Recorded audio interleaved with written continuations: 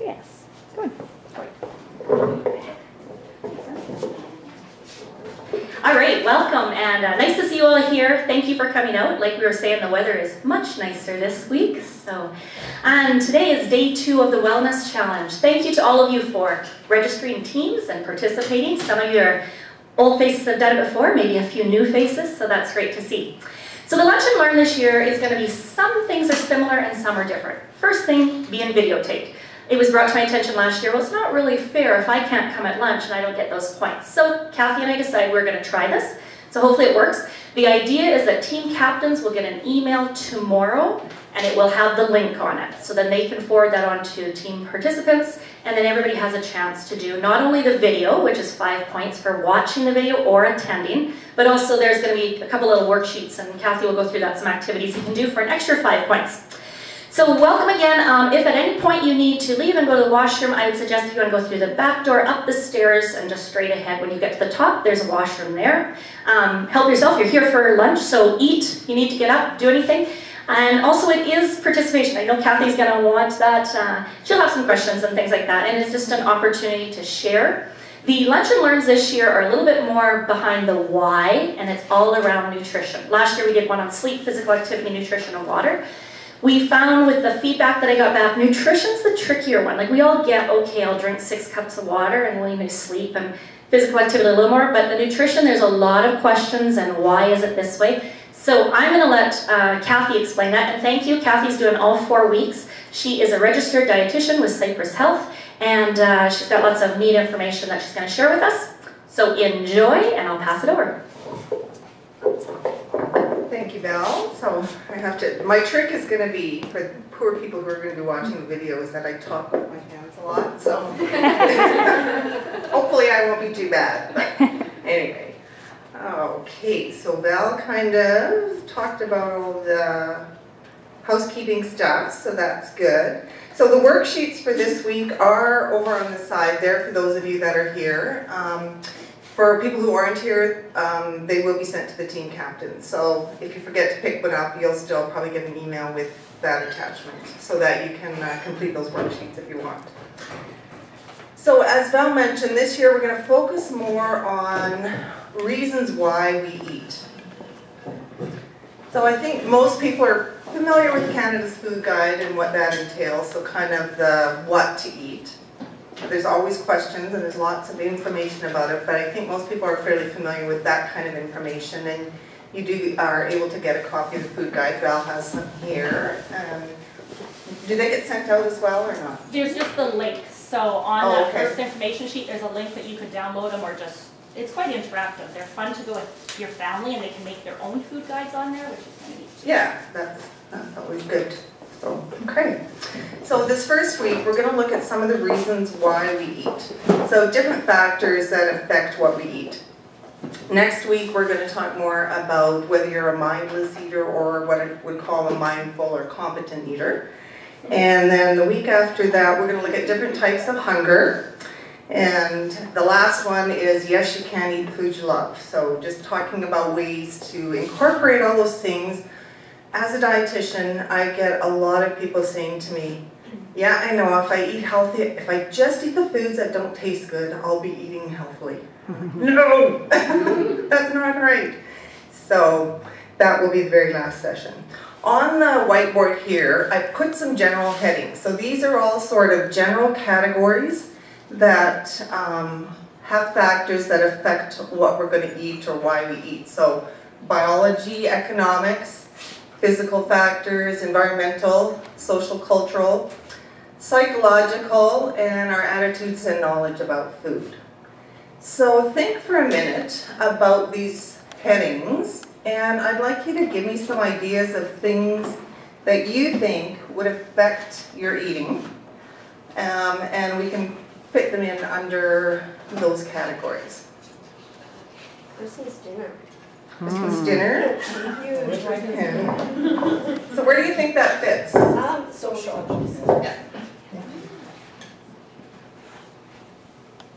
And I hope you can read my handwriting. Okay, any other? What are some other things? I'm a stress eater. Stress eater? Yeah. So where do you think that fits? Psychological. Psychological. Out of boredom. Yeah. So stress, boredom. Okay. Any others? Trends, Friends, yeah. little trends Oh, or trends. fads, like, Oh, okay, yeah. So kind of the information that's out there, right? Yeah, okay. And there's certainly lots.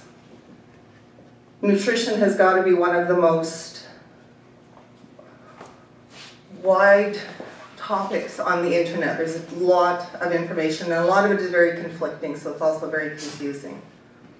Any others? How about biology? What affects, in terms of biology, what Just affects? hunger, obviously. Just hunger, yeah, definitely. Any others under biology? Cravings. Cravings, yeah, that could go there, or it could go under a more of an emotional, psychological type eating as well. So I think I'll put it under psychological, if that's okay.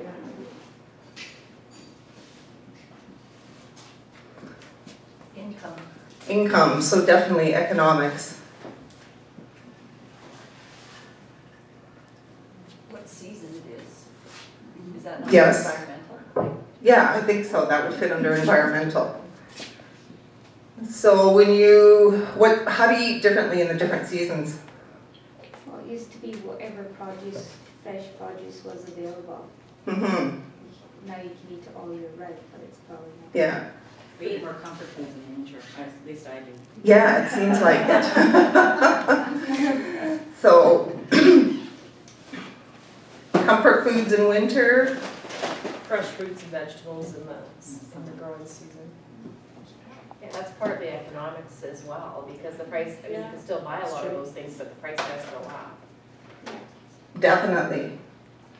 Usually in the summer it's less expensive. You know, you've got farmers markets or people have their own gardens and they grow their own things, so definitely. But yeah, in other seasons of the year it's more expensive. Like right now, depending on the week, you know, you could pay $10 easily for like a head of cauliflower. You know, it's very expensive, so definitely that makes an impact. Time management or time. Yes, definitely how much time you have. Where would that fit, do you think? Maybe, Social, maybe it's more social type of thing? or,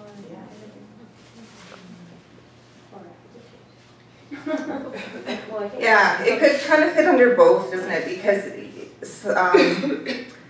sometimes we think we don't have enough time, but if we take the time to do a little planning and stuff, then we do have the time and it helps us manage things better. So it could fit under kind of both. Okay. illness Mm-hmm. or disease. Yeah, so that would be biology, yeah.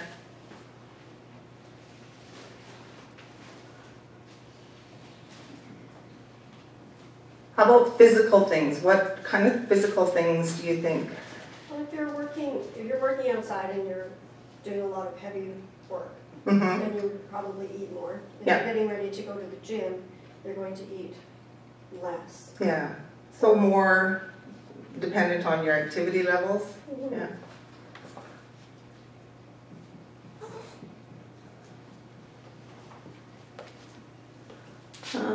Any others that people can think of?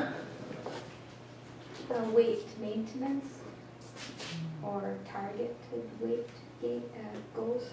Okay, so where would that fit? Maybe could be physical. Could be Physical? biology. Yeah, it could fit under there. So what do you want to call it? Weight management, weight Yeah, because status? it could be either way. Yeah, okay.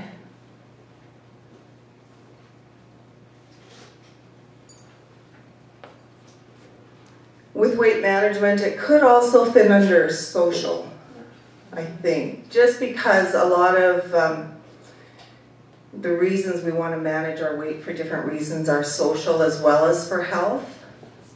So maybe fit it under there too.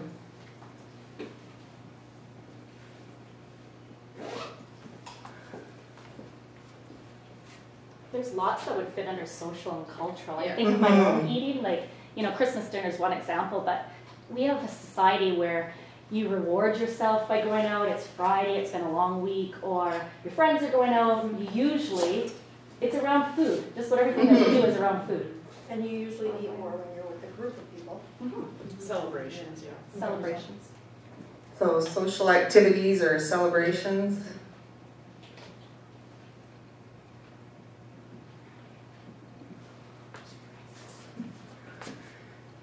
So in terms of the environment, what about, in our environment, there's lots of things I don't know if anyone's heard the word, but lots of times they say we live in an obesogenic environment, meaning that the environment we live in is very conducive to being heavier.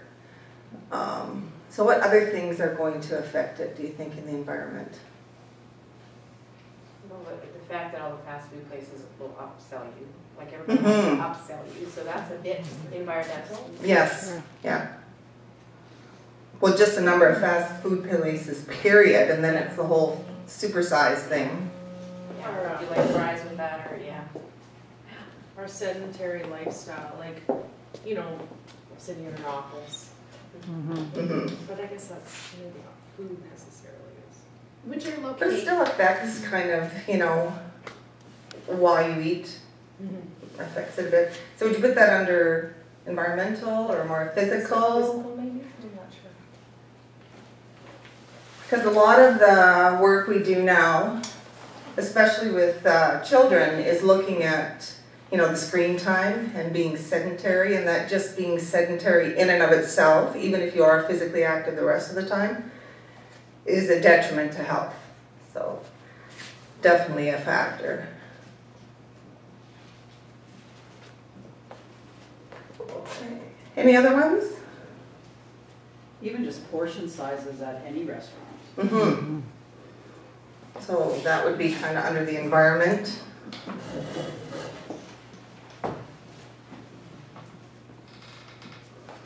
So with portion sizes, when it's sitting there in front of you, it's just that much easier to eat more, right? And when you're in a restaurant, and I guess I'm kind of cheap because I do it all the time, it's like, I paid for this, I'm going to eat it.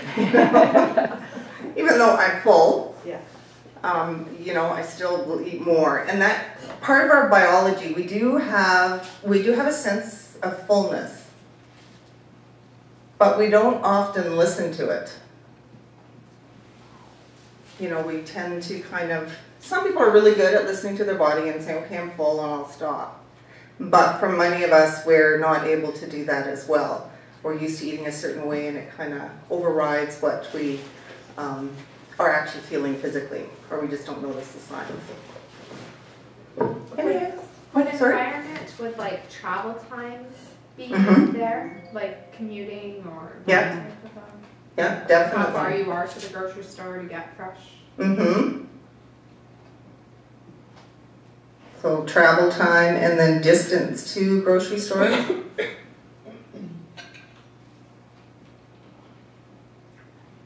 We know, like in the cities, usually the less, especially in the past 10 years or so, it's changed a lot. There's not the little corner stores that have, or the mom and pop grocery stores. Those stores are more convenience stores now, and so they're very expensive. So people who live kind of in that inner city don't have the means to get out to the wholesale club or the superstore where things are probably going to be less expensive. So definitely kind of economics and that are definitely tied in together. Any other things that people have thought of? By the type of food that we choose to eat now affects even biology. Okay. Like the type of artificial food sources that we have affect biologically what we may choose or not choose to. Okay. So more processed foods? Yeah, processed foods and how that affects like brain receptors and stuff. Yeah. So it's kind of an environmental thing. But it can also affect our biology, you know, adding all those different things, right?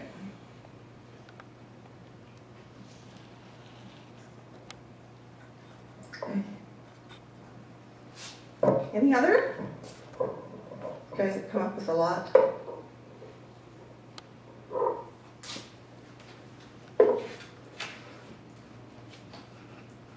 Okay. So you can see from this that there's just a lot of different things that are going to influence our eating behaviors and kind of the foods that we choose. We'll be talking about different things in the different sessions. So the biology and kind of the hunger and so on will be in the third session. More of the emotional and psychological stuff will be next week.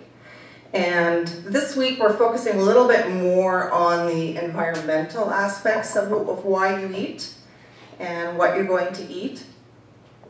So what are some things you could do? Say, does somebody want to pick something about one of these environmental factors that we've identified? Anything in particular? You have to meal plan, I guess, if you're looking at travel and distance to the. Yeah. If you meal plan and you know ahead of time what you need, so you don't have to keep going 7 times a week.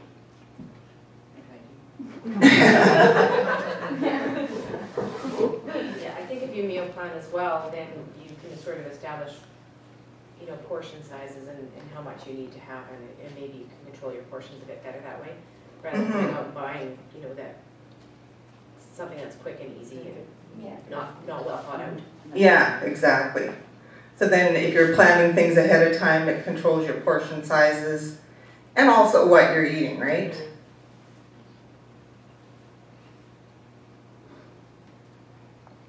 Well, another thing you could do is if you do go to a restaurant and the portion sizes are generous, right off the bat, decide how much of that you're going to eat. Take the rest home. Yes. Or share portions with someone else. I'm just going to put that here for restaurants. So decide right from the start how much you're going to eat and put the rest aside. Or share with a friend, and they get the soup and you get the main plate.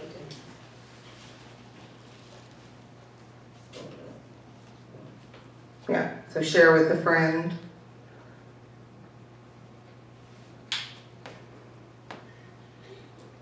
What else could you do in a restaurant?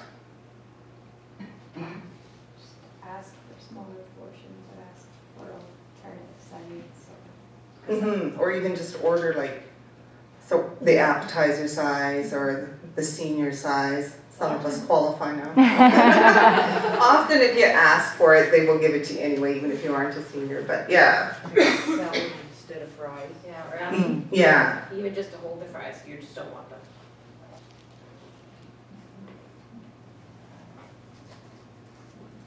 Okay, hold the fries.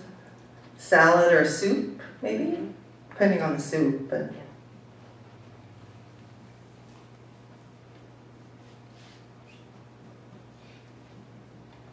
Okay, what about these other ones?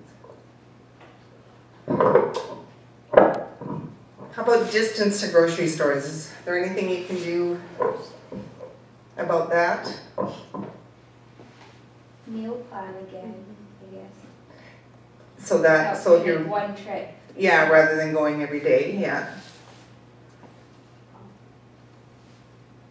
There are some good choices, like frozen, some good choices for frozen food that aren't terribly processed. You know, so Yeah. you can have some of that on hand in your pantry or your freezer. Yeah, exactly. Only make good choices. Yeah, like one example of that is vegetables in the winter when the fresh ones are a little bit more expensive. The frozen ones are actually quite a good choice because they're usually flash frozen once they get to the factory, and so they're maybe not quite the equivalent of the fresh, but they are a pretty good choice. And they're usually less expensive in the winter time anyway. I guess more travel time versus the distance would be like using your slow cookers and that type of a thing for meal prep.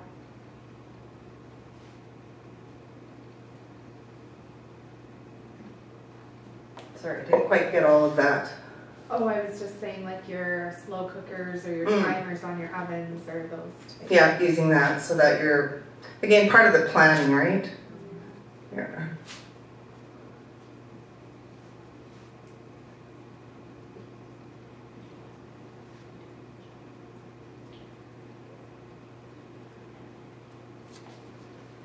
hopefully I can read this later, whether other people can or not. What about advertising in terms of what's in the environment? Does that affect how, does that affect what you decide to purchase when you're in the grocery store? And how does it? I think there's a lot of fear marketing Mm-hmm. instead of positive marketing, so people are making choices based on, well, they're making choices based on the marketing, whether it's true or legitimate. Mm-hmm. Does anyone want to share an example of they were in the grocery store and just the way it's advertised, you ended up buying more than you really wanted to? Mm-hmm. It was appealing. 4 bags of chips is cheaper than 3 bags of chips. Yeah. Jumbo size. Yeah, oversized. Buy groups of 4, you get it for this price. Yeah. Buy one, you get it at So like group pricing. Yeah, well, And what was the other one? It was how, just because it looks attractive, right? yeah, it's at the end of the aisle. Mm-hmm. Or you've seen it on TV and you just want to try it. Yeah. Or I was in Costco on the weekend and they had these delicious coconut clusters. And they said, oh, they're great on yogurt or something, but I mean, I could have, if I'd have bought it, I'd have sat and ate the whole bag. Like not as in a condiment, but just as a thing, right? So, yeah, I had to walk that out. So when they provide you with samples Yes. too, hey? So Costco's really big on that, but other stores do it as well. Yeah, they do, yeah. There's a lot of marketing to try to convince us that it's healthy to eat it, right? So if you have whole grain, high in fiber, I think this weekend we were talking about like the thin-sations. They even put the word thin in there, thin-sations. So you're tempted to go because you think